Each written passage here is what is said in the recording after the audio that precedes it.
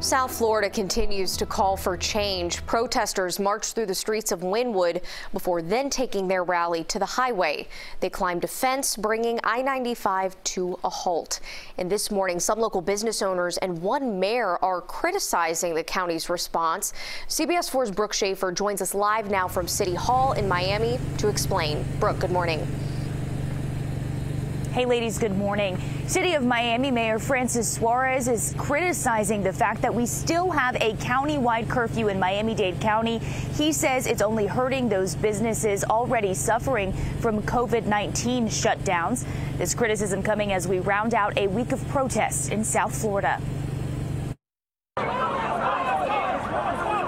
Protesters climbed a fence to march on the northbound lanes of I-95 Sunday near Miami's Wynwood neighborhood.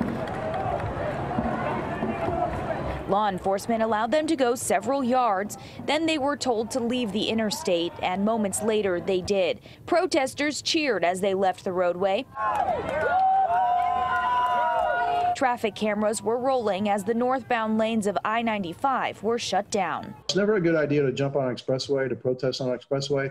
You run the risk of hurting yourself, a motorist, some kind of incident that can occur, and so it's really never a good idea. Miami-Dade Mayor Carlos Jimenez spoke to CBS 4 News before the protest started on Sunday. If we can make it safe, better to let them on, the protesters on, and then, you know, de-escalate the situation, because the last thing we want to do is escalate the situation. He moved curfew to 9 p.m. after protesters got onto I-95 on Friday. That happened after the main march was already over. On Sunday, organizers led the protesters to the interstate during the march. The mayor says even though officers will respect protesters, there's a line they can't cross. We do have a line, and the line is we're not going to allow any destruction of property. We're not going to put anybody's life in danger. But, you know, you can stay inside those lines, protest.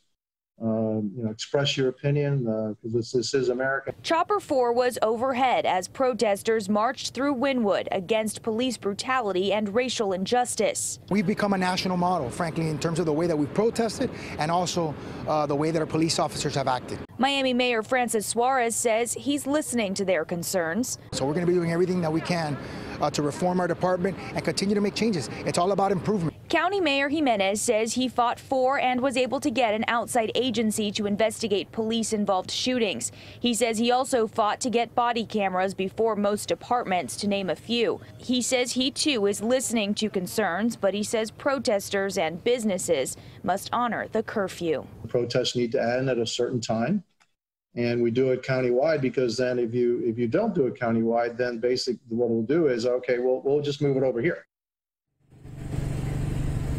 County Mayor Jimenez has also decided to keep the beaches closed across Miami-Dade County while that curfew is still in place.